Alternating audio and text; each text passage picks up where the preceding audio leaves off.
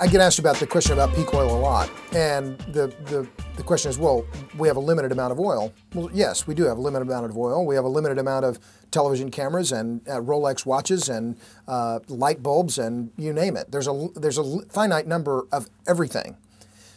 My response to the peak oil arguments are, okay, so what? Yes, we're going to hit a peak oil production at some point in the future. When that is, no one can predict. But the point is that as the price of oil rises, entrepreneurs, innovators are going to come up with new ways to find oil and get it out of the ground.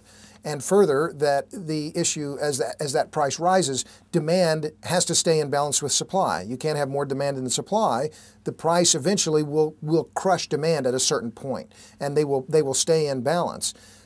The good news for the U.S., which I think is, people may not say it's good news, but we can afford higher oil prices more easily than can, say, Pakistan or India. We're a wealthier country. We have more disposable income. And so we are going to see, as oil or natural gas or any commodity becomes more expensive, Rolex watches, they are rationed by price. And in fact, we have rationing by price today on virtually every commodity. Not everyone can eat at 21 Club. Not everyone wears a Rolex.